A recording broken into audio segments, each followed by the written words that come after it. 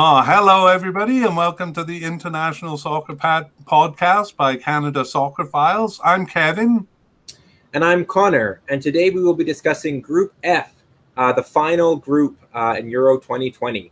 That's right. We'll be doing a group-by-group preview, or we are doing a group-by-group preview of Euro 2020, and within that, a team-by-team overview. And we're also going to do an overview of players, but we are still considering a deeper dive into examining the players. So part one, we're going to begin with an overview of the group. This will take a look at the rankings, the odds, the head-to-head records, and a comparison of the size of each country. Okay, and then part two, we launch into the main part of the podcast, which is a team-by-team overview.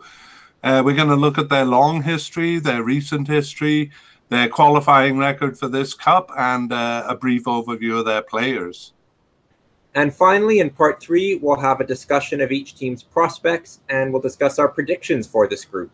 All right. I see you wearing a red shirt there. Is it what I hope it is?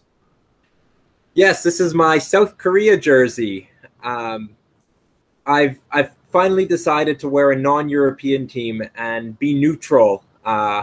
So Korea was the best I had for that.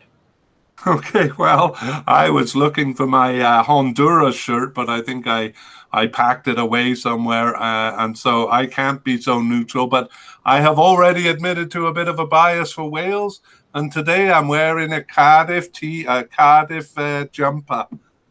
Very nice. Okay, let's begin with part one, an overview of the teams. Let's just do a quick introduction of Group F. Connor? Sure. So Group F contains Germany, France, Portugal, and Hungary. Germany are 3 times winners of the Euros and have reached the semifinals in each of the last 3 editions of this tournament. Okay, Portugal are the defending champions. They won the Euro 2016, which was their first ever major trophy. The team Portugal beat in that 2016 final was host nations France. France, of course, come in as the defending World Cup champions. All right, and Hungary are a former powerhouse soccer nation, at one time stronger than all of these teams. We'll have more to say about that later. Hungary are appearing for their second straight Euro Cup, having reached the expanded tournament in 2016. So that seems like a very strong group. Connor, aren't the teams supposed to be seeded so that they avoid each other in the group stages? Well, we've talked about it a bit on some earlier podcasts, but it's worth mentioning again here. For major tournaments, teams are sorted into different pots. Each team in the same pot is then drawn into a different group, so teams from the same pot cannot be drawn against each other. The pots are usually based on FIFA World Rankings, so if there are 6 groups, in theory, the 6 best teams are in pot 1, the next 6 best teams are in pot 2, and so on. However, for this tournament, teams were ranked according to the number of points they achieved in their qualifying group. So that's changed the traditional order of things. Ukraine ended up in pot 1, for example, along with Germany. France had the 7th best qualification record, and so ended up in pot 2. And Portugal had the 13th best qualification record, and ended up in pot 3. So that's how it came to be that 3 strong teams all ended up together in the same group. Okay, well, poor Hungary. What do you think of that system, Connor? In a way, I don't mind it, in that they've based the rankings on the qualification record, which seems like a very merit-based way of seeding teams. However, it does throw up some weird results, or it can, and that seems to be the case here with 3 very strong teams all in the same group together. What do you think of it? Yeah, kind of like you. I like it in theory because it kind of forces teams to put their best foot forward in qualifying. But, in practice, it ends up being a group like this. I mean, I've heard of the group of death. They usually nominate one group in every tournament as a group of death, but I've never. We need a stronger word than death for this group. That's right. Poor Hungary. Yeah. All right. Well, let's move on to the rankings. I'll just move the page down here a little bit. All right. So Germany are 13th in the FIFA rankings and 9th according to ELO. They were number 1 in the FIFA rankings and number 2 in ELO going into the 2018 World Cup. However, after disastrous results in the Cup and elsewhere, they first dropped to 16th and 9th before the end of that year. That ended a run of 12 years spent inside the top 10 in both ranking systems. And again, they enter this tournament as 13th and 9th, respectively. Okay, well, you know, even when Germany is below 10th spot, you'd always kind of view them as a team capable of going to the final. How about France? France is ranked 2nd according to FIFA and 3rd according to ELO. They are 1 place behind Belgium in both systems, and so are the second highest ranked team in the tournament. France have been very up and down in the rankings, though. They were number 1 overall in both systems following their major successes at the turn of the century.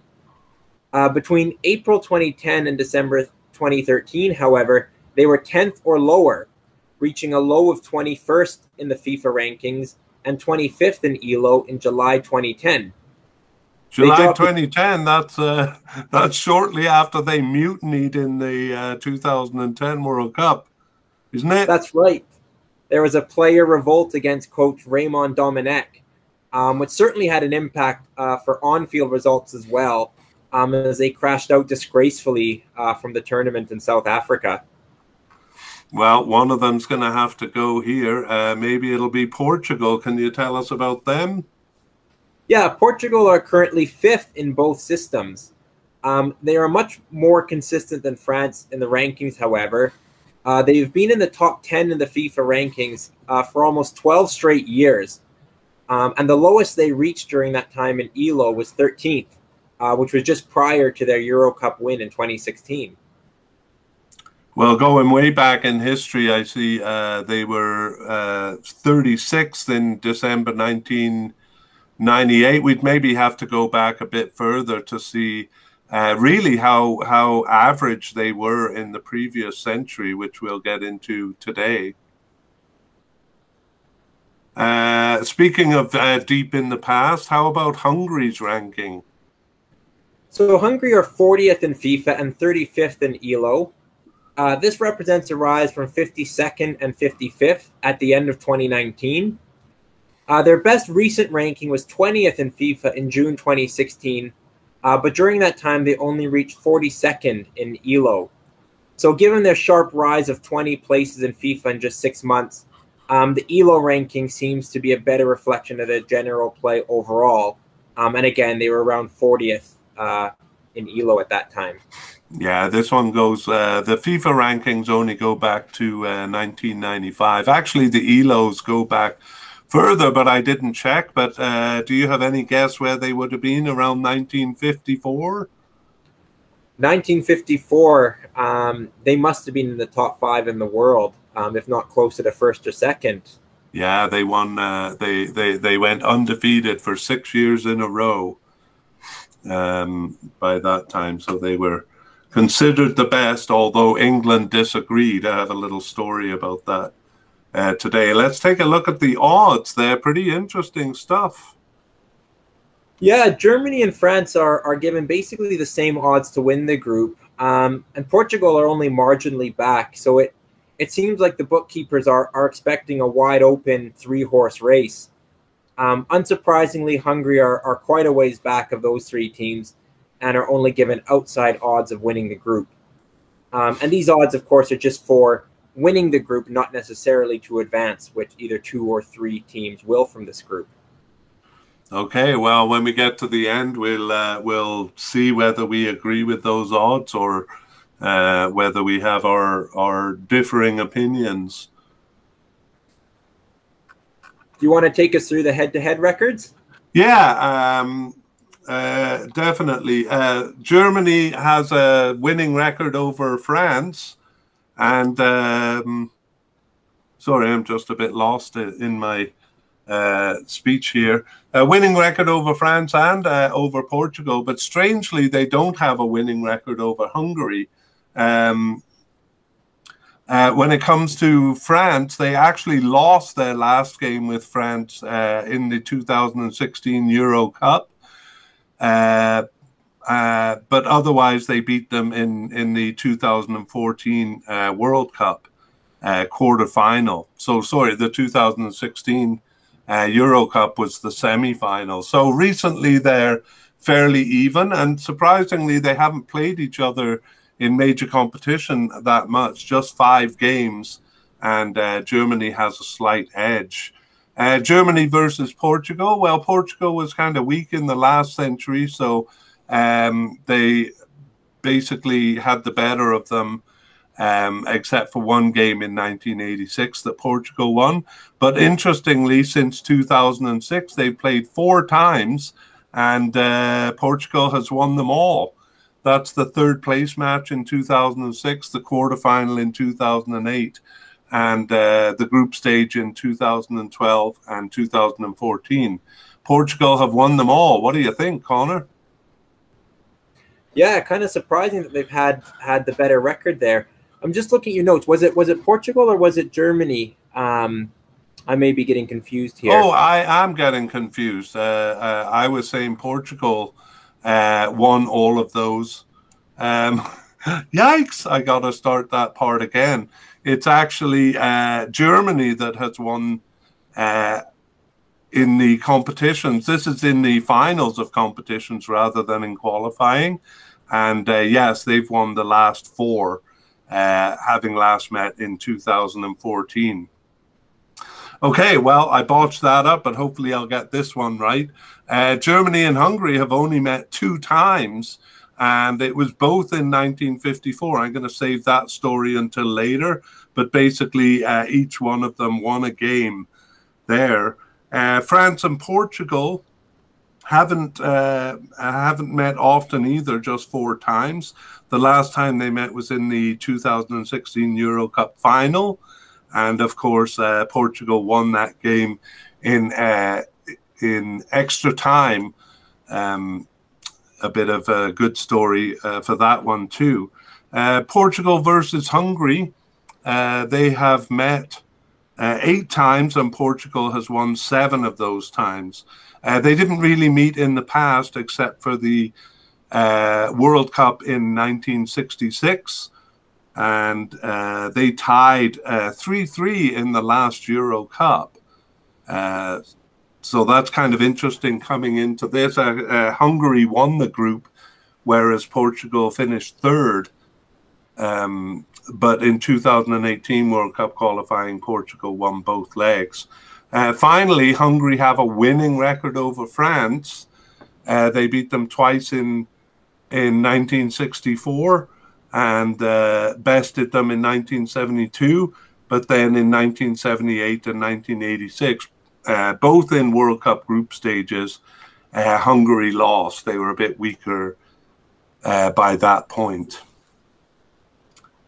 Okay, that's the head-to-head record. A few surprises there. Let's take a look at the countries in terms of size and population. Sure. So Germany are the most populous country located entirely in Europe with 84 million people. I say it that way because Germany is behind population, behind Russia and Turkey, who have also both qualified for this tournament, but both these countries have parts of their population located in Asia. France is a larger country than Germany in terms of area, but has a smaller population with 64 million people. So that's some 20 million fewer. In terms of population, France is the next largest country in Europe behind Germany. Moving on to Portugal. Portugal has 10.6 million people. So they're quite a ways behind the top 2 in this group. But they are considered a medium-sized country in Europe, on par with other countries like Sweden and the Czech Republic. And then also on that list of medium-sized countries is Hungary, who with 10 million people are just behind Portugal by only about 500,000. So all four of these countries are in the top 20 most populous UEFA members. So in summary, Germany have 84 million, France 64, Portugal 10.6, and Hungary 10 million people. So there'll be lots of European fans tuning in to Group F. You bet. Okay, now we move to the main part of the podcast. I keep calling it a podcast, but it's also a video cast. But I should say that there's nothing really on the video that we don't cover in speaking. So we're aiming to have it be both a podcast and a video podcast. We've added nicknames to this team by team section. So what about Germany? Yeah, the nickname kind of used in Germany is the National Elf or the National 11. The term I'm more familiar with is a term more commonly used outside of Germany, and that's Die Mannschaft, which basically means the team. I didn't realize that wasn't really used in Germany, though. Oh, okay, that's interesting. Okay, well, let's begin the long history with just a view of their participation in both cups. So Germany is the second best team in the world behind Brazil. They have won 4 World Cups and they've reached the final 8 times.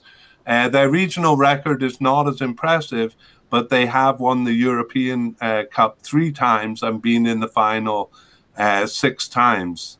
I think they withdrew from the 1930 World Cup. I think they were unwilling to make that long boat trip to Uruguay, and they didn't enter the first 2 Euro Cups either. But other than that, they've participated in every cup. Moving on to the long history. Oh, okay, we've got a little bit of a format change here, Connor. Do you want to just talk about that?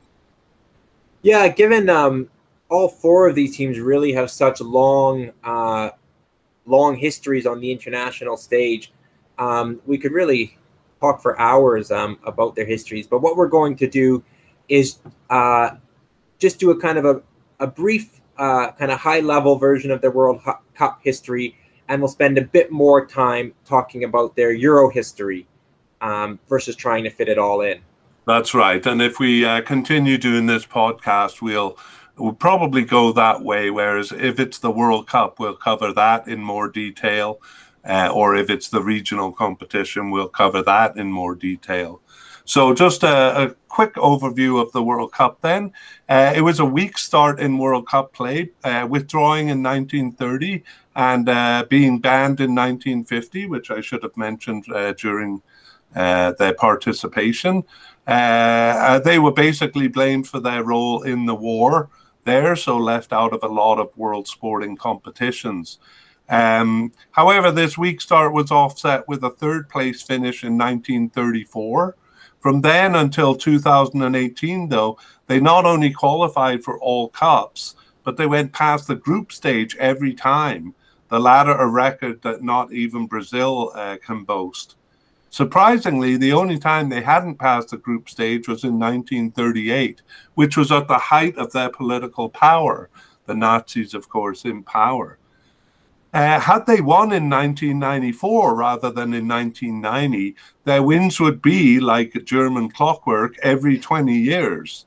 As it is, the mid-90s proved a relatively weak period, reaching only the quarterfinal twice in a row in 1994 and 1998. Outside of those years, they placed in the top 3 every time from 1982 to 2014. Perhaps bigger than winning the Cup in 2014, they thrashed Brazil, who was hosting the Cup, by a score of 7-1, which, together with Brazil's failure to win since 2002, argued for Germany being the best World Cup team. That record, the whole thing, puts into perspective the magnitude of and the humiliation at being knocked out of the group stage of the 2018 World Cup. Yeah, I'll talk about the 2018 World Cup right away, but that 7-1 win against Brazil is worth a second mention. I watched highlights not long ago, and Germany scored 4 goals in a 6-minute period in the first half. It was just incredible to rewatch that event. I actually arrived late at my brother's place to watch that one. You were there, and I couldn't believe what I saw when I walked in. It was already 3 or 4-0. It's just an astonishing game. Mm-hmm. Less astonishing, though, was Germany's record in the 2018 World Cup. They went into that tournament as reigning champions and actually breezed through qualification, winning all 10 of their games. However, Germany put up a feeble defense of their title crown. They lost to Mexico in their opening game, and then were very fortunate to beat Sweden on a last-minute free kick, despite being outplayed for large periods of that game. They entered a crucial final match against relative minnows South Korea. Despite relentless pressure, Germany could not find a way through, and while pushing hard for a winner, conceded twice in second half stoppage time to lose 2-0. Kevin, you're a Korea fan. What was it like for you watching that game? Well, I lived in Korea for 15 years, and I was there for the 2002 World Cup, and that was amazing. This was almost as amazing. Son Heung-min running at the bare German defense. It was just, I was in heaven. I don't mind Germany, but to see an underdog like that knock Germany out, it was special in an evil, cackly way. Let's take a look at the Euro Cup history. This will be a bit longer and include some of the stories behind the tournament. They started weekly in European competition too, and their record is not as stellar as their World Cup. They didn't enter the first 2 Euro Cups and didn't qualify on their first entry in 1968. But that's the only time they failed to qualify for a cup. They had an excellent spell after that, reaching the final 3 times and winning it twice. In fact, they were undefeated through the whole period, except for that loss in the final in 1976 to Czechoslovakia. And even that was on penalties, so they were undefeated in regular time, we could say. They won the final over USSR in 1972 and over Belgium in 1980. 1984 was a group stage finish, and 1988 was almost as poor, reaching only the semi-final as host. Just to remind you that the tournament was 8 teams at this time, so once you got past the group stage, you were at the semi-finals. There, despite going undefeated in the group stage and winning it over Italy, they lost to the Netherlands. A second strong period was when they reached the final twice more in a row. They lost to Denmark in 1992, and after beating out England in penalties in the semi-finals, they beat the Czech Republic to claim their second title. That was in 1996. It was 2 group stage finishes after that, earning only 1 draw in the group stage of Euro 2000, and arguably worse in 2004 because they tied Latvia, though they also tied the Netherlands. So 2 ties, but one of them was to Latvia. But they came back into form in 2008 with a second place finish, though it was a fairly easy run to the final where they lost to Spain. Italy prevented them from reaching the final in 2012, knocking them out in the semi-finals after Germany had won all games in qualifying and in the group stage. And it was host France at the same stage, the semi-final stage in 2016. Looking at their qualifying record in Euro, it was Yugoslavia who finished ahead of them in 1986. Again, their only non-qualification. But it was actually a tie in Albania in the last game that really put them to the sword. On I'll the just whole, clarify. yeah. Sorry to interrupt. I'll just clarify that was 1968. Oh, what did I say? 86? Yeah. Oh my goodness. No, 1968, their only non-qualification.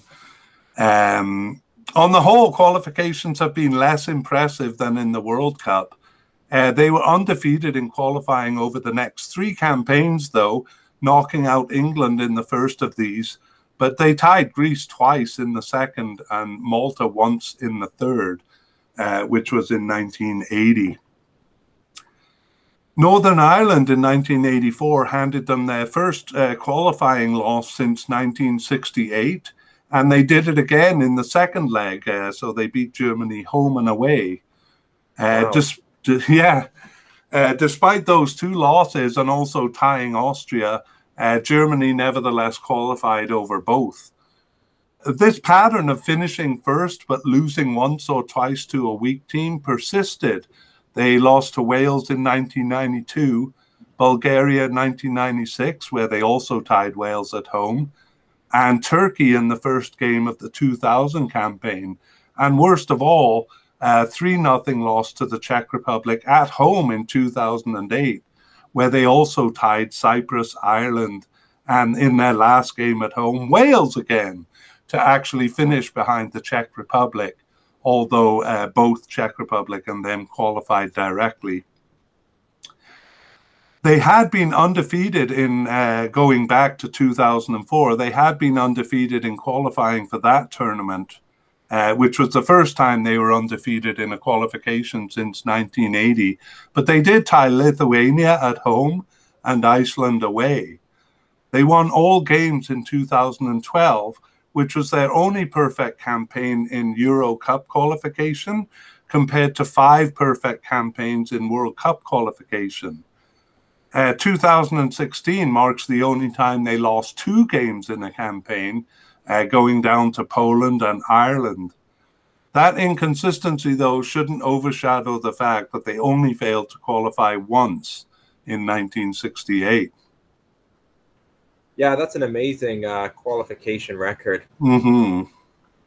In recent tournaments, Germany were knocked out in the semifinals by Italy in 2012. Mario Balotelli, you remember him? I do. He scored both goals in a 2-1 win, and then they lost out to France in the semifinals in 2016.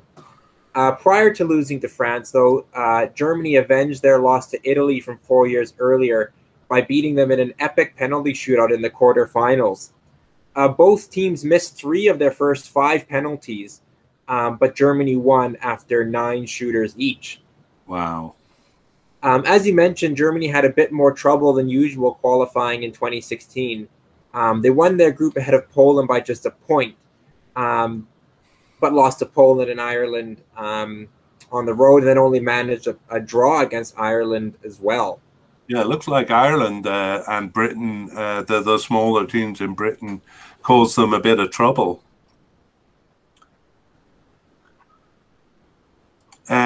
Let's just take a quick look in summary then. In terms of consistency, Germany is a very consistent team, but when they do lapse, they tend to do so spectacularly. But we can always rely on them to recover quickly. Yeah, I agree. Germany are one of the most consistent tournament performers of all time. What happened in 2018, you think would have to be an aberration. And from their point of view, hopefully they can recover as they've done in the past. However, there is a sense that they may not be quite back to their dominant best yet. And recent results support that, which we'll get into, which may suggest that another rebuild is in order. Overall, I would say there's kind of an unusual number of question marks over Germany heading into a major tournament. Yeah, that doesn't happen too often. We're going to focus a little bit on their recent history here. The 2014 World Cup was their first major tournament win since 1996. So that ended a dry spell. But they had been a powerhouse even when they were rebuilding. And I remember in 2004, 2006, they were expecting weaker results because they were rebuilding, but they still finished near the top. They looked uncharacteristically shaky in 2016, despite reaching the semi-final and losing to host France there. But in terms of team building, they should be doing better, because in the 2017 Confederation Cup, they sent a B team. I remember Timo Werner was on it, and some of the guys who are coming up now, which was a testament to their depth in talent. And even in the short term, then the 2018 World Cup forces a bit of a reevaluation, and it does kind of seem to need some rebuilding. So to be sure, they'll probably return to the top, but continued poor performances through 2018 and 19 suggest they'll be struggling in the short term, as you said. Yeah, an interesting thing for Germany is Coach Joachim Löw has been in charge since 2006. So he's taking Germany to a seventh major tournament, but he will be stepping down after this European Cup. So the job of rebuilding will fall to former Bayern Munich manager Hansi Flick. Okay. Well, we'll take a look at the 2020 Euro Cup qualifying. We've said that they're actually a little bit shakier in Euro qualifying than in World Cup qualifying, and it kind of bears out here exactly the pattern we've noticed over the last 20 years, which is losing one game, this time not to really a weak team. Often it's a weak team, but this time it was the Netherlands. Otherwise, they won all games and finished on top of the group anyway, which is what they usually do. Let's take a look at their recent matches. Yeah, we talked a little bit about some poorer form, and that's especially come in the Nations League. In the 2018-19 Nations League A, they finished third out of three, behind Netherlands and France, though because of a reorganization, we're not relegated. In the 2020/2021 League A, the Nations League, they came behind Spain and ahead of Switzerland and Ukraine. However, they won just 2 of their 6 games and were crushed 6-0 in Spain. Wow. In World Cup 2022 play, they won at home to Iceland and away to Romania, but then were shocked at home by North Macedonia, who won 2-1 in Germany. What do you make of that? That is, a terrible thing to be coming into this group with. The 2018 World Cup shock at the group stage, and this, and then they face teams like France and Portugal. I would be nervous. Yeah, the 6-0 loss to Spain, that came in just November 2020, so really not that long ago. So like we said, a few question marks over a normally reliable and consistent German team. Yeah, let's take a look at their scorers during the Euro Cup, and we see. I'm going to let you pronounce his name because I'm worried I'll butcher it on top. Yeah, Serge Gnabry. He was their leading goal scorer in 2020 Euro Cup qualifying. He plays for Bayern Munich. He spent some time in England, but failed to make the cut at West Brom. So he ended up in Bayern Munich, where he's been a great performer for them. And he's actually scored 15 times in just 20 appearances for Germany. That's amazing. He was with Arsenal, wasn't he, for a while? He was with Arsenal, and his time at West Brom that I mentioned was a failed loan spell. Wow. But he seems to have got over that. Yeah, they should have held on to him a little longer. I see Leroy Sané and Ilkay Gundogan there. Is Sané out on loan, or is he just not playing? He is now at Bayern Munich, having moved from Manchester City, kind of forced the way out. But yeah, teammate Ilkay Gundogan is coming off his best scoring season for Manchester City. Yeah, sorry, I got to brush up on my players there, but he was not popular with the coach, I think, at Man City. Yeah. Let's go down to the 2022 World Cup, so more recent scorers. Looks like Ilkay Gundogan has moved from a defensive midfielder to an attacking midfielder. Is that right? Yeah, he's been given a lot more freedom, certainly at his club team by Pep Guardiola. And it seems perhaps Germany is recognizing that as well. He scored two of their goals in qualification for the 2022 World Cup, and is their leading goal scorer at this early stage. Yeah, so maybe they are rebuilding a bit because Kai Havertz,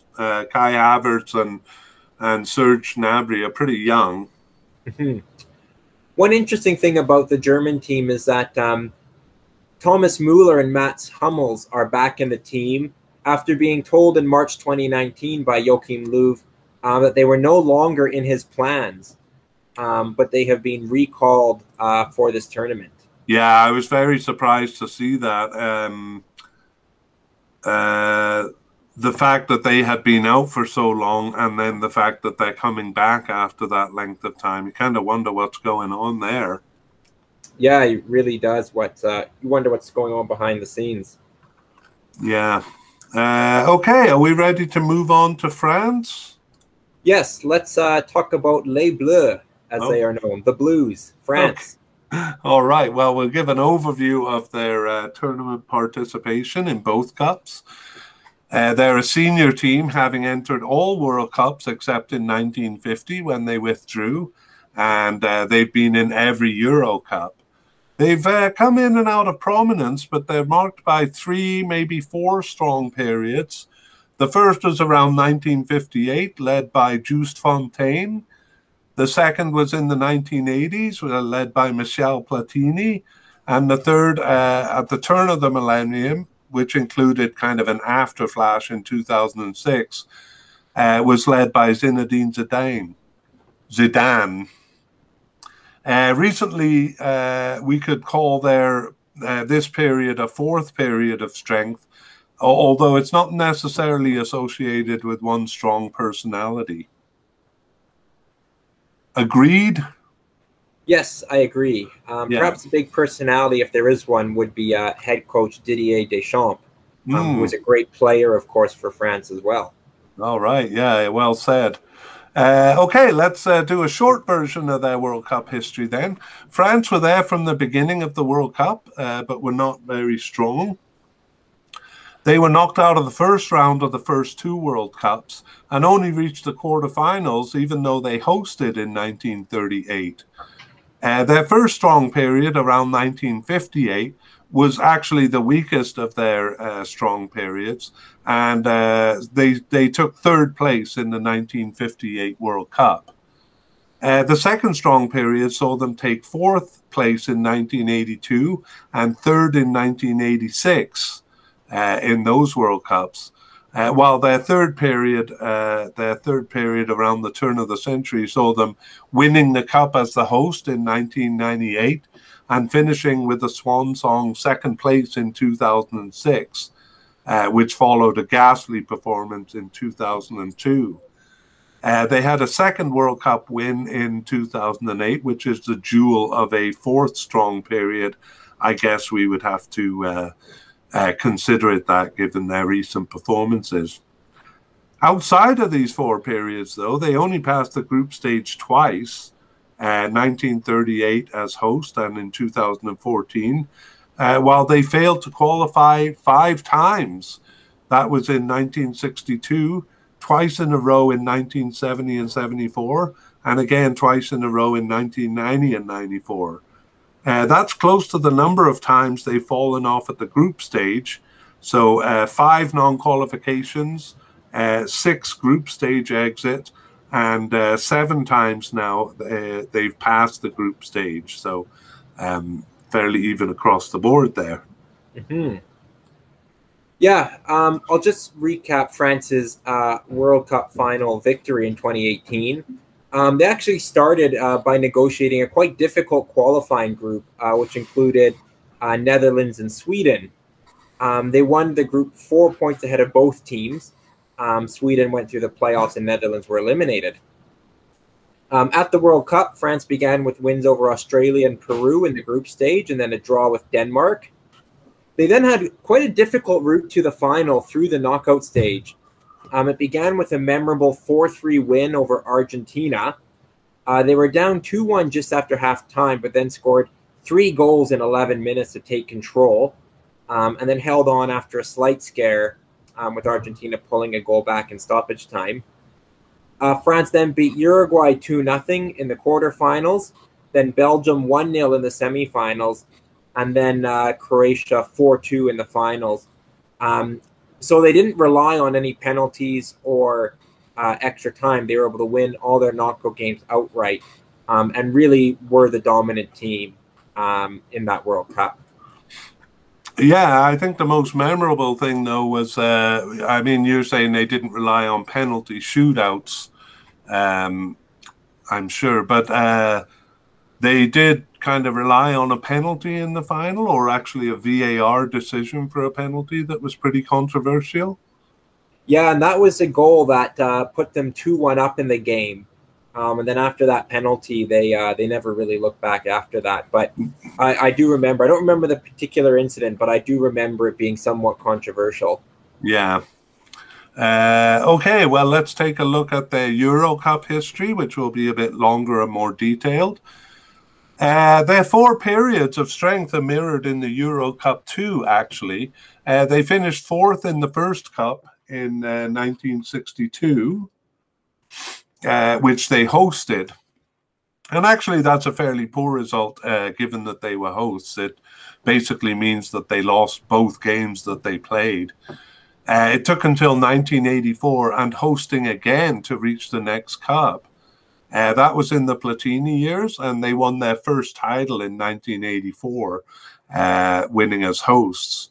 The semi-final there in 1984 is a classic game. They finished tied 1-1, tied 1-1 with Portugal, but they won 3-2 in extra time, France scoring the coup de grace goal just 1 minute before going into penalties. In that competition, Platini scored 9 of their 14 goals.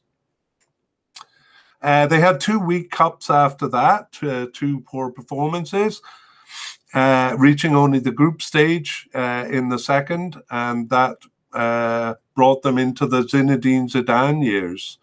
They reached the semi-finals in 1996, and after winning the World Cup in 1998, they won their second Euro title in 2000.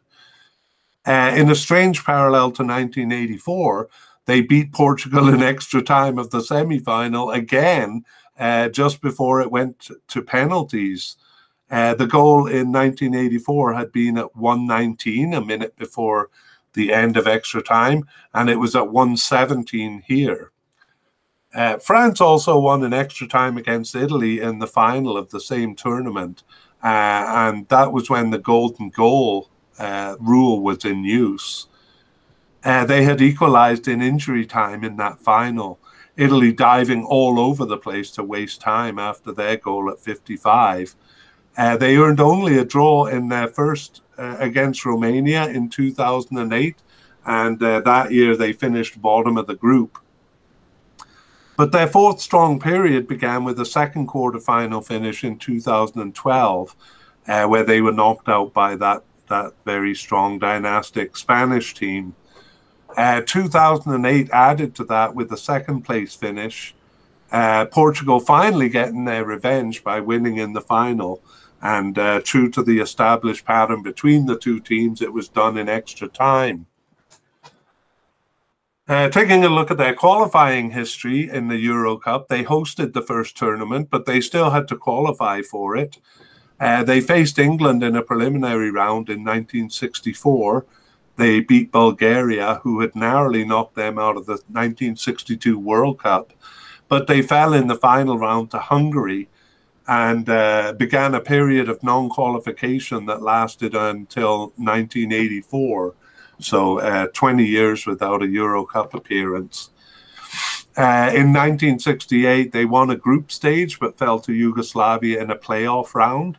They tied the first game there, but then lost 5-1 in the second leg away. 1972 saw them finishing third behind Hungary and Bulgaria, and in the following cup it was third behind Belgium and East Germany. The second place team in both of those cups also didn't qualify, so they were really far from reaching the 72 and 76 cups. They came close in 1980 though, and finally reached the cup as host in 1984. 1988, though, was a dreadful campaign with just one win over Iceland and 4 ties over 8 of their games to finish a distant third behind USSR and East Germany. However, they won all games in 1992 for a convincing qualification, which ironically took place between 2 non-qualifications for the World Cup. They passed every qualification after that, or from 1992 onwards. They went undefeated in 1996, but they did tie 5 of their 10 games. Apart from 2004, where they won all games in an easy group, they dropped points in 4 of their games, usually 10 games, in all of the other tournaments from 2000 to 2012. They usually started with one of these, tying Iceland in 2000, losing to Belarus in 2012, and often to weak teams like those above. Scotland beat them home and away in 2008, and Bosnia-Herzegovina, who they tied at home in 2012. In 2016, they didn't have to go through qualification because they were hosts, but they did a peculiar ghost qualification where they joined a group, but the games didn't count. Yeah, an interesting way of doing things to help prepare them for the tournament. In the Euro 2016, they beat Romania, Albania, and tied Switzerland to top their group, so not really the strongest group. 16, they fell behind to an early penalty against the Republic of Ireland, but rallied in the second half to win 2-1. A 5-2 win against Iceland followed before they overcame Germany 2-0 in the semifinals, and they meet again here. France, as you mentioned, lost the final to Portugal in extra time, 1-0, which really was a bit of an upset and kind of left the host nation stunned. This despite outshooting Portugal 18-9 in the game. Yeah, and despite Cristiano Ronaldo getting injured 25 minutes in, was it? Yeah. Yeah.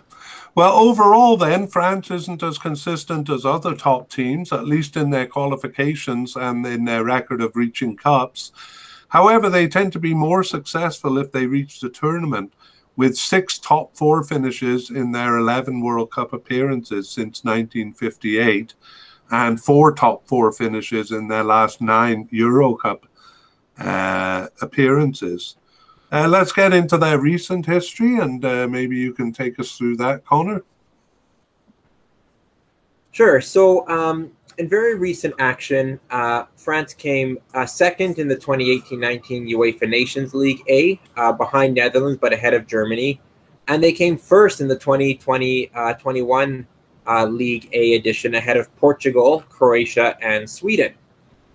They currently await the final 4 tournament to decide the overall champion, and that will be in October. Looking at the World Cup 2022 play. Sorry, I think I was supposed to do the qualification for this tournament. Oh, right. Sorry, I jumped right past you there. Yeah, no problem. Okay, well, this was actually a pretty good qualification. They did finish in first place, but again, a little lapse there against Turkey, who bested them, winning. But they won all other games and didn't drop points to any weak team this time, so that was a bit more consistent. Okay, now take it away with 2022. Yeah, that leads in nicely, actually. So, World Cup 2022 play. They demonstrated their inconsistency with a home draw against Ukraine in their first game. As you mentioned, Kevin, sometimes having trouble right out of the gates in qualifying, as was the case here. However, they improved that record with away wins in Kazakhstan and Bosnia-Herzegovina. So after 3 games, they have 7 points and currently sit in first place. Yeah, okay. Well, it would be a surprise if they didn't make it to that cup. Let's take a look at some of their scorers, and I'll just start out by saying, Olivier Giroud has not really been a starter for his club teams for quite a while, and yet he has remained the main man for France. Yeah, scoring 6 goals in qualifying. He was their leading goal scorer to get here. And, of course, being a very crucial member of the team that won the 2018 World Cup. Yeah, I mean, he seems like, or it seems like they should be looking for another forward. I know they have Antoine Griezmann, but are you a bit worried that they're not replacing him? I'm more surprised that he doesn't get more time for his club team. I think he's a good player. I think, France seem to have a system that works around him. They'll certainly have to think of replacing him soon, but France really has so much young talent coming in. I don't think it'll be a major concern in the long term. Yeah, one of the players I like the most is N'Golo Kante. I've heard, Connor, that the ocean covers, 72% of the Earth's surface? About that. They say N'Golo Kante covers the rest. I would believe it. He seems to be back at his best. He covers so much of the pitch. He gives France such a great base for them to build up their attack. And in the recent Champions League final, Chelsea versus Man City, he was the man of the match. So if he carries that form into France, he does the work of 2 or 3 players out there. He's such an asset to have on the pitch. Yeah, he is an amazing player. And again, a part of Leicester's season-winning title of the EPL. He was a main man there. Let's take a look at the 2022 scorers. Not many, but do you want to take it away? Yeah, Antoine Griezmann and Ousmane Dembele have the goals so far, just 3 of them. So not really a surprise. Not on that list there is 22-year-old striker Kylian Mbappe. He scored 27 goals in 31 league appearances for PSG this year, and was the leading goal scorer in France's domestic league. And I would probably consider him to be their main danger man going forward. He is, but he's not an out-and-out forward, is he? No, he usually plays on the wing. With PSG, Neymar occupies that center forward role, but he's so young and is coming off such a career year. It's hard to see him not having an impact at this tournament. Uh-huh. All right, well, we better get on with things and go to Portugal. Do you want to introduce them? Do they have a nickname they go by? They do have a nickname. I don't think I can pronounce it, but it refers to the 5 shields, or the dots inside them, which are on the Portuguese flag and crest. It's the emblem in the middle of their flag there. And that was used up until the 1970s as the badge on their shirt. So that's no doubt where the name came from. Cool, very interesting. I think I have heard them called the Seleção, but I'm not sure I'm pronouncing that properly. Nevertheless, let's get into their long history and their tournament participation. So at times they feel like a top team in Europe due to their early entry into the World Cup in 1934 and in the Euro Cup, the first Euro Cup in 1960. And they've had some big successes when they've qualified. However, the fact of reaching only 2 of the first 16 World Cups and 1 of the first 9 Euro Cups argues their position as a small team in Europe, historically speaking. Additionally, they've also never won an Olympic medal in soccer. We haven't really talked about the Olympics much in our histories. However, consistent qualifications and really good results in recent years, remaining much longer than expected, suggests they are becoming a top team, perhaps, and they cemented this or made a strong argument in that favor, in that direction by winning Euro 2016. Yeah, I would agree. They have been strong for quite some time, and that's reflected in their world rankings. As I said, they've been in the top 10 very, very consistently over the past decade, where teams like France and more recently Germany have dropped out of that top 10. Portugal have stayed there. Yeah, I'm sure any young soccer fans would basically regard them, as among the top teams. But it's kind of interesting that they haven't historically been that way. We'll take a look at the World Cup history in short. And it is pretty short. They qualified for the World Cup only in 1966 and in 1986 in the last century. But since 2002, they've qualified every time. They did leave their mark in 1966 with Eusebio, who scored a thunderous 9 goals, helping them to third place, as well, he didn't help them finish fourth in 2006. I mean, they finished third in 1966 and fourth in 2006. Oof, got a bit lost in myself there. There was much talk at the turn of the century about their golden generation, and that led to consistent qualification from 2002. But it continued on well beyond the actual players who were in that generation under the leadership of superstar Cristiano Ronaldo. With this talent, they reached the round of 16 in 2010 and 2018, and they finished fourth in 2006. Yeah, some really good performances in recent World Cups. 2014, in one of their former colonies, Brazil, was a bit of an exception when they failed to advance from the group stage, finishing behind Germany and the United States. In 2018, they finished second in their group behind Spain, whom they tied 3-3, courtesy of a Cristiano Ronaldo hat trick. And they finished ahead of Morocco and Iran. They were actually on course to win the group until conceding a 93rd minute penalty to Iran to tie that game 1-1, which led to them finishing second in the group. And it also meant they met Uruguay in the round of 16 and lost that game for the tournament to come to an end. Yeah, never a pleasant thing to meet Uruguay in the World Cup. Let's take a look at the Euro Cup history in detail. Euro Cup actually does mirror their fortunes in the World Cup play. It took them a long time to reach their first cup, which they did in 1984, and they became consistent participants since 1996, actually a bit earlier than World Cup participation, where they reached it in 2002 and participated consistently from that time. So a bit of a longer history in the 1996, from 1996 onwards.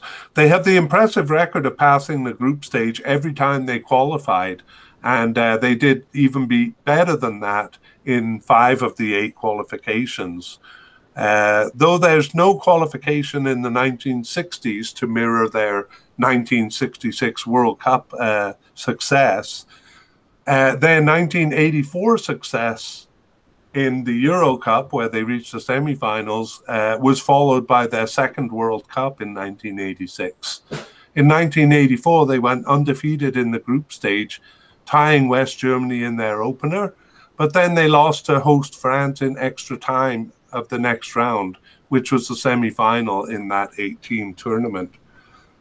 They didn't qualify for the next 2 cups after that, but a great run began in 1996.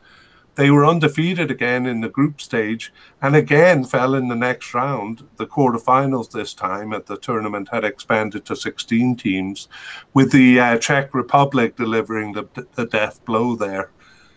They did better in 2000, winning all group stage games, impressively beating England and Germany, and they passed Turkey in the quarterfinals before losing once again to France in extra time, just as they had in 1984. In 2004, they hosted the Euro Cup. Usually the opening game features the host and the pot four team in the group, which is designed to get the host off to a good start. However, Portugal was embarrassed by Greece. They lost to Greece in their opener. They recovered, though, and they won every game after that, all the way to the final, where they met the unlikely Greece again, who beat them again to snatch the title. It was in this tournament that Cristiano Ronaldo emerged. 2002 would be the only time since 2000 where they didn't reach the semi-finals. They passed the group stage here, but they lost to Germany in the quarterfinal. That's in 2008. They lost to the same team in the first game of 2012, but they recovered from their loss to Germany to pass the group stage, and they reached the semi-final where they were knocked out on penalties by Spain. 2016 saw them win in the most unconvincing manner. Are you going to tell us about that one, Connor? Yeah, I'll get into that a little bit later on. Oh, okay. So maybe I'll skip talking about the 2016 Euro Cup and let you handle that one. And I'll go on to talk about their qualification. Is that moot? Nope, that's good. Carry on. Okay. In the Euro Cup qualification, they failed to reach the Cup until their seventh attempt in 1984. They beat East Germany twice in their first campaign in 1960 and beat Yugoslavia in the first game of round two, but then they were knocked out with a 5-1 loss in the second leg. They were competitive, but not really close in the following campaigns, coming second behind Bulgaria and then Belgium, and then took third place in the next two, so not really close there. And 1984 was their first successful campaign, and they finished first over USSR, an away loss to them being their only points drop. Beating Poland, who were coming to the end of their strong period, was promising. However, they failed in the next two campaigns, with 1990 being a poor campaign and 1992 a little bit better. Sorry, I should say 1988 and 1992. In 1992, they won all at home, but they were poor on the road, and they finished behind Netherlands. From 1996, they qualified consistently, finishing fully 6 points ahead of Ireland and Austria that year. Despite a tie with Azerbaijan and being bested by group winners Romania, they still qualified directly in 2000. And after qualifying as host in 2004, they qualified directly again in 2008, despite being bested by first place Poland and tying 5 of their 14 games. It was second place again in 2012, finishing behind Denmark and narrowly ahead of Norway. But this time they required a playoff win over Bosnia and Herzegovina, just as they had in World Cup 2010 qualification, which was 2 years prior. In 2016, qualification started with a loss at home to Albania, and they fired their manager after the first game. But that ended up being to good effect, as they went on to win all further games, and they finished a commanding first in the group. 2020 returned to their consistent pattern of dropping some points, but we'll take a closer look at that a bit later. Let's go and talk to you about their recent performances. Yeah, a strong campaign in 2012 where they reached the semifinals gave Portugal something to build on. In that tournament, they advanced out of the group of death, which they seem to be in here, behind Germany, but ahead of Denmark and the Netherlands. In that tournament, they also gave eventual champion Spain arguably their toughest game, taking Spain all the way to penalties before Spain would go on to win. In Euro 2016, they had a very seemingly easy group, but they tied Iceland, Austria, and Hungary, tying all 3 games, and just barely managed to advance as a third-place finisher. They tied Hungary 3-3 in a game in which Hungary took the lead 3 different occasions, but could not hang on. Wow. And I think Hungary won that group, didn't they? They did. They finished first. Yeah. In the knockout stages, Portugal beat Croatia after extra time. They actually scored just 3 minutes before the end of that game to tie it up. They then beat Poland on penalties, and then defeated Cinderella team Wales in the semifinals. What was really, yeah, that hurt. That was really their only convincing game of the cup. They seemed doomed in the final against France when Cristiano Ronaldo was subbed out injured at 25 minutes. But they managed to push through the game and take it to extra time, where an unlikely goal scorer, Eder, struck in the 109th minute for the only goal of the game and to seal Portugal's first title. Yeah, and I don't think he's played for Portugal much at all since then. Do you know? I don't think he's played much, and he's kind of fallen off the map a little, but I'm not actually sure where he's playing these days. I say thank God that Ronaldo got injured, because they sure needed his coaching from the sidelines. That final was also memorable for the Moths in that game. Oh, yes. That's right. I think one landed on his nose, didn't it? Yes. Sobbing Cristiano Ronaldo had a moth on his nose, and what was one of the most enduring images from that tournament. All right. Well, let's just summarize Portugal here. So they had 3 good periods, and 1966 was a bit of a spike, and it only took place in World Cup play, really. The second good period was around 1985, where they reached both the World and Euro Cups. And their third period, many thought it would just be around the turn of the century, but it's basically extended until now. And it may be wrong to call it a period. Maybe they've become a stronger team in general. The turn of the century team was captained by Luis Figo, but now Cristiano Ronaldo basically holds the reins, of course. But with Ronaldo reaching retirement in the coming years, there's a question as to whether they will really maintain that top form. Yeah, Ronaldo, 36 this year, so likely playing in his last Euros. Very possible, yeah. Let's go to recent performances. Why don't you take it away there? I'll start with the Nations League. They came first in the 2018-19 Nations League A ahead of Italy and Poland, and then went on to beat Switzerland and then Netherlands in the finals to win the very first Nations League title. Pretty good achievement for them. They finished second in League A in the most recent version, behind France, but ahead of Croatia and Sweden. So still a pretty good performance. Yeah, just one loss to France. Looks like a pretty good record there. Yeah, recent form very strong. Couple ties, but yeah, a lot of wins as well. So they come in good form. Certainly better form than Germany, who were seeded. Yeah. Well, speaking of form, they didn't really start the 2020 qualifying campaign very well. They tied Ukraine and Serbia both at home in their first 2 games, but they pulled themselves together and won all the rest of the games except in Ukraine, where they lost. So actually Ukraine finished first in the group, but Portugal qualified directly, finishing second. And I guess that explains their pot 3 placement here. Yeah, some of those losses and the draws too, even though they qualified in second, they didn't have a particularly strong record. 5 wins, 2 draws, and a loss. So yes, that hurt them in the seeding for this tournament, absolutely.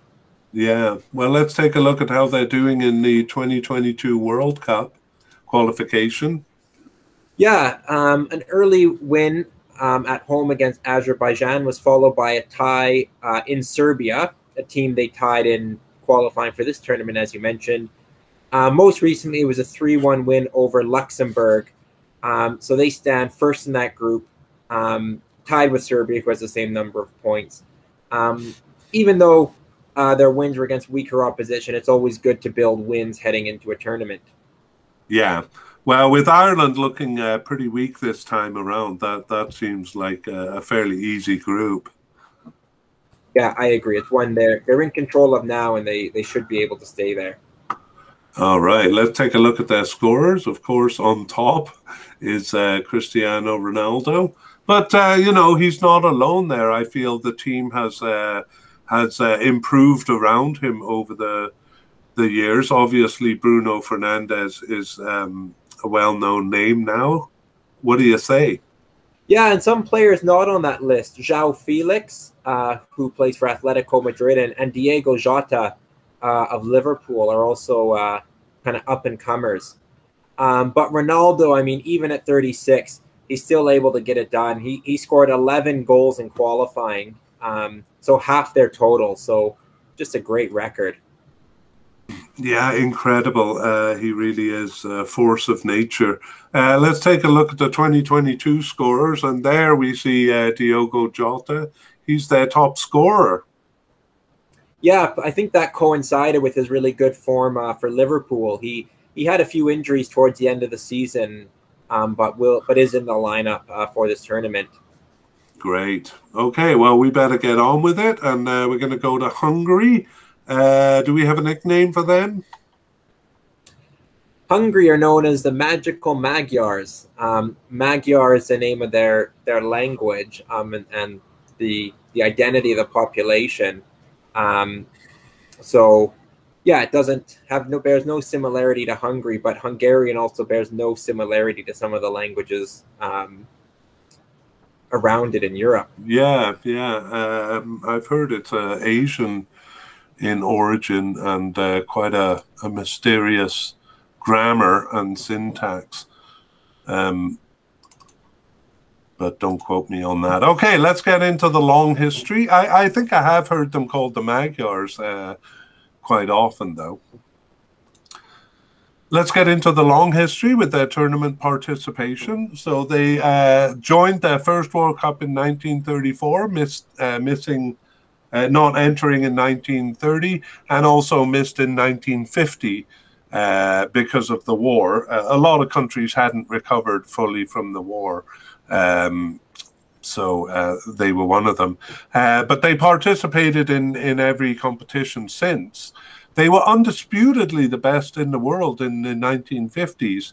In both 1938 and 1954, they were in the final, and they deserved to win at least one of those to justify that reputation they had. They were widely recognized as the best team in the early 50s. Only England doubted that. So England invited them to Wembley in 1953 to prove that the English were better at soccer. And Hungary handed them their first ever home loss, winning 6-2 over the English. Furious, the English wanted a rematch, so they went to Hungary and lost 7-1. Can you imagine anything more English than that? They should have known better. Sadly, the 1956 revolution in their country slowly weakened them. They did less well in cups from 1958. They stopped reaching cups by 1986 and sadly fell to the bottom half of qualifying tables by the 1990s.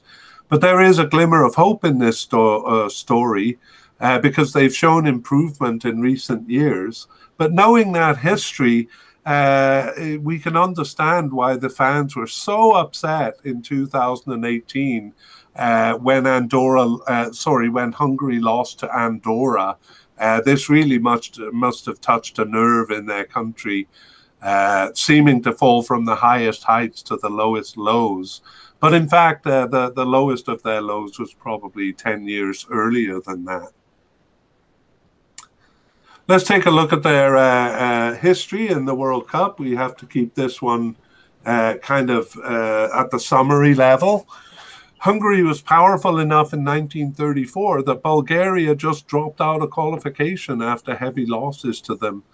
I think 4-1 losses in both home and away matches. They only reached the quarterfinal that year, but they being Hungary, made the quarterfinal in. Sorry, I'm on the wrong page here. The quarterfinal in 1934, but they made it to the final in 1938, where they lost to Italy. They reached the final in 1954 again and were fully expected to win over West Germany because they crushed them 8-3 in the group stage. But they were taken by surprise by the Germans, and they lost their first game in 6 years. An event which rattled the country so much that some people argue it led to the revolution against the Soviet Union in 1956. Regardless, that began a slow decline. They did reach the quarterfinals in 1962 and 66, but then they never passed the group stage after that. They were a bit unlucky not to reach the cup in 1970 and 74, but they did in the following 3 cups.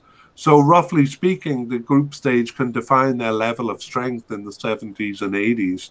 But 1986 was the last time they reached the cup, and the decline continued with 3rd and then 4th place finishes in qualifying up to 2010.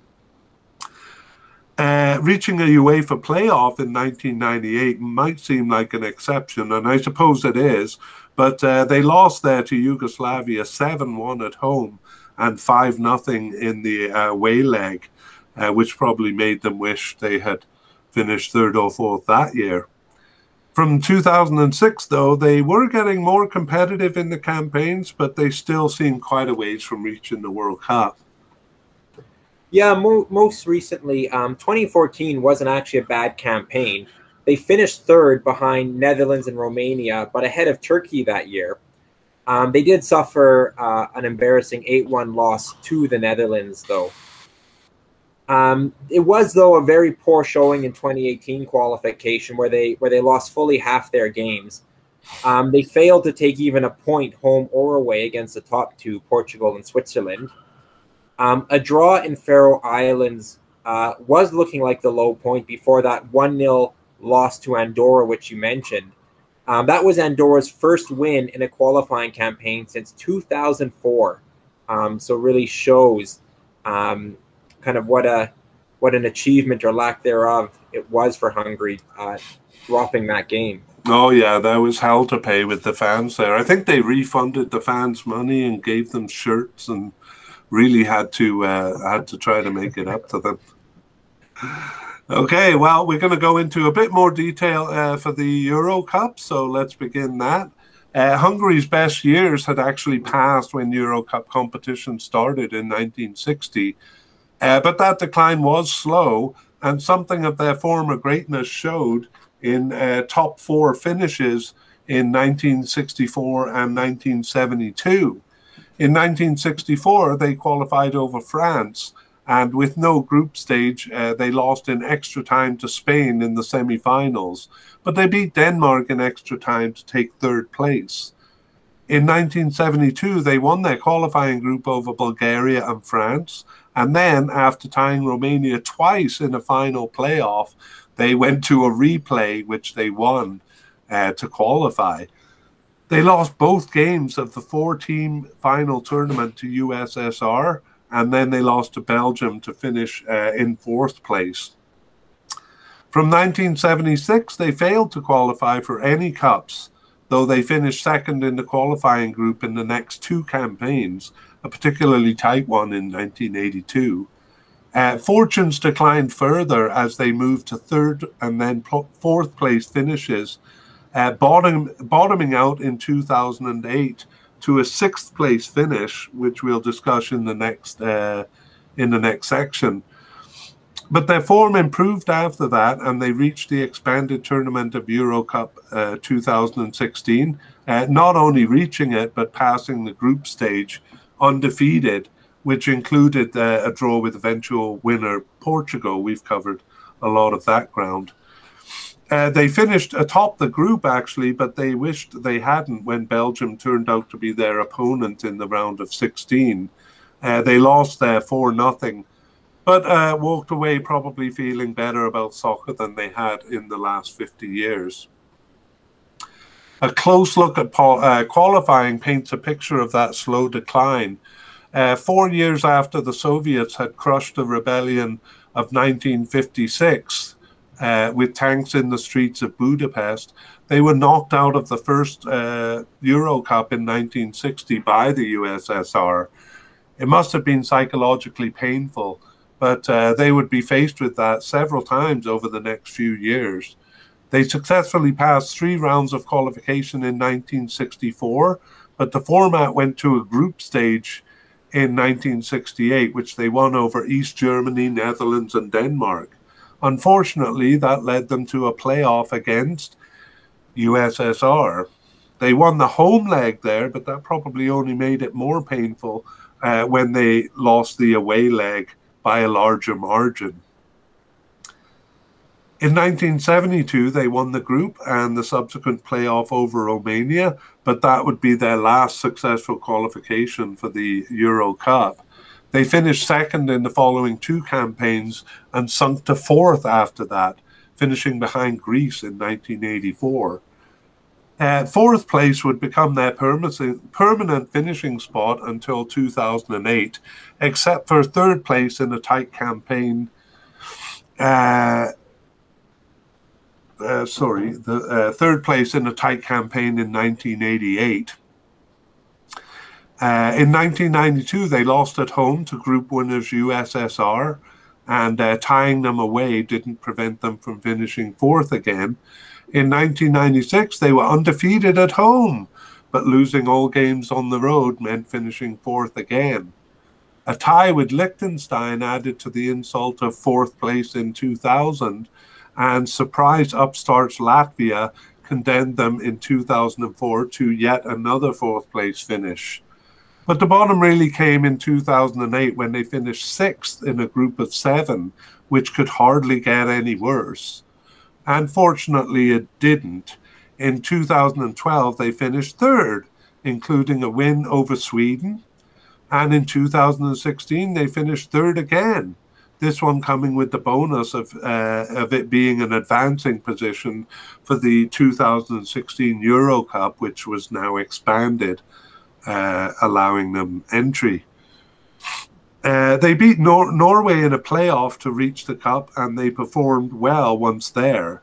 2020 was another 4th place finish, but the back door of the Nations Cup was available for entry into the competition, and I hope I'm not stealing your lines here. They did well taking advantage of that Nations Cup opportunity. Maybe you can fill that out for us. Yeah, they didn't qualify directly, but they did make it to a 4-team playoff. There they won their first game 3-1 in Bulgaria to advance to the final. And in the final, they met the darlings of the 2016 Euros, Iceland, and beat Iceland 2-1 to make it back-to-back successful qualifications. Super, great. Okay, do you want to say anything more about the Euro, the recent Euro Cups, or should we move on? Let's move on. I think we've covered it under Portugal and some of the other teams. Okay, great. So in summary, Hungary's long fall from the very top in the early 50s hit bottom with a 6th place finish in their Euro 2008 qualifying group. However, as we've said, they are moving upwards in the direction of a resurgence. However, it is the expansion of the Euro Cup that has given them their first entry into the tournament since 1986. And even in this 2012 campaign, they're really only there because of the expansion.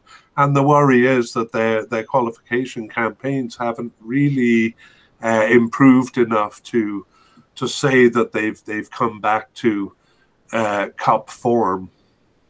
Yeah, I think you summed it up perfectly there.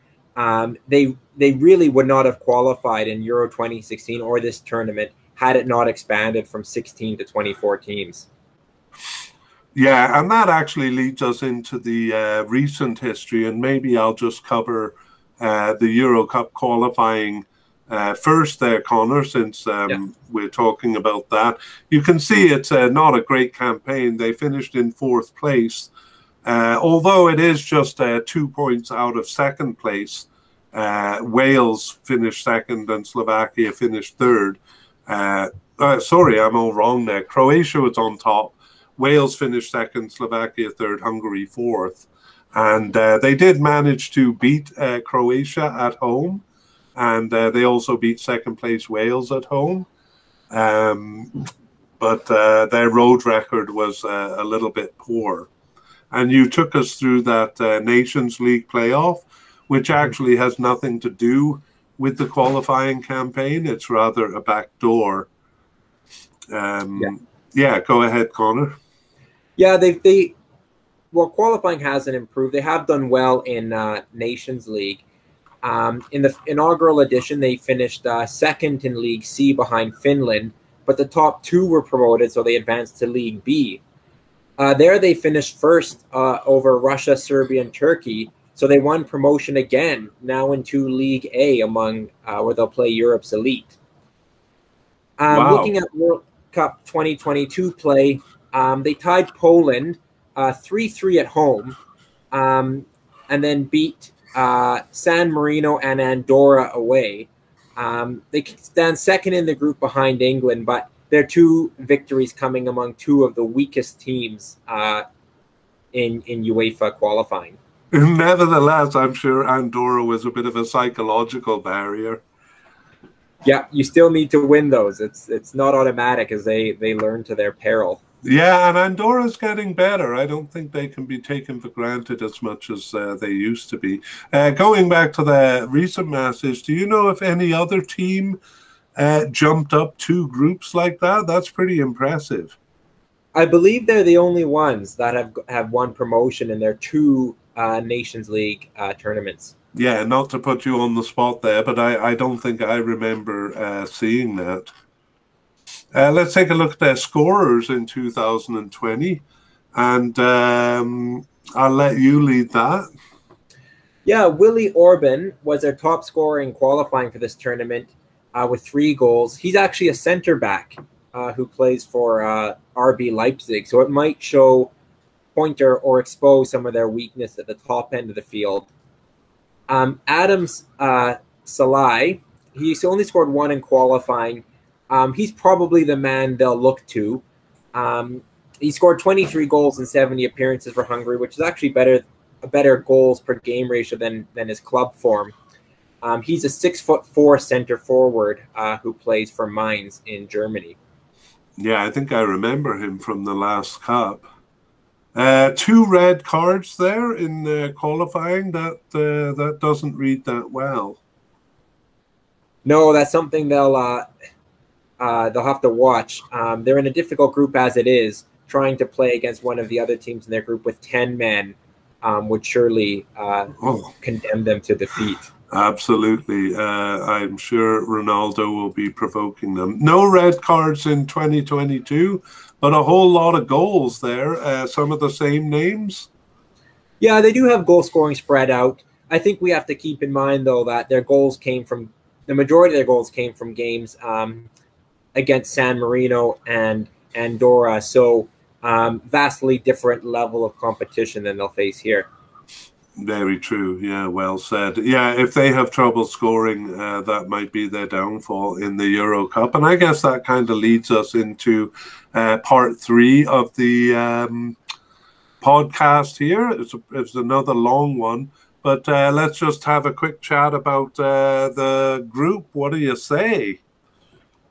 Well, I'll start with Hungary, and um, as magical as their run was in 2016, topping the group, I don't see a repeat of that here. Um, their records in Nations League play has been good, but they haven't been tested against top teams, and their qualification record, again, wasn't good enough to get them here automatically. They relied on the back door. I think they'll be in very tough. I think if they got a point, that would have to be celebrated by their fans.